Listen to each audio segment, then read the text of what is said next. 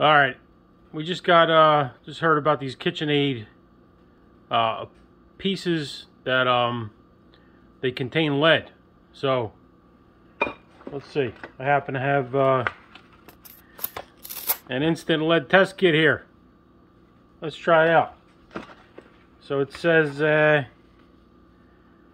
crush and squeeze A, boink, and B, boink. And we shake.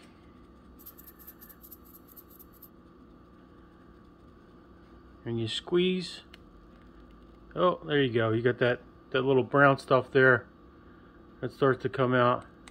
But oh, see that drip out? So if it's hot, it'll come up red. Let's see. I've done plenty of swipe tests on lead molding, you know, lead paint. And if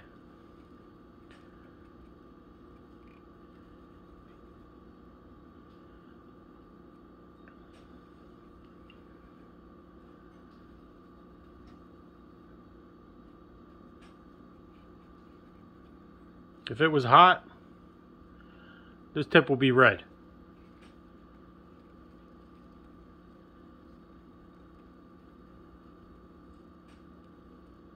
There you go. I rubbed it all over the place. Here, right on the metal, a fresh break. Right there. See that? Fresh break. Nothing. I'll shake it around some more.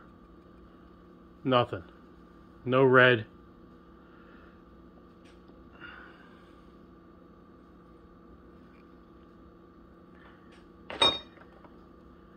So that sucks because there you go. Nothing. No red coloring. There's no lead in the actual coating. And there's no lead in the material. Still came up. Nothing. So there you have it. Now I'm just left with a broken attachment. Fantastic. Thanks.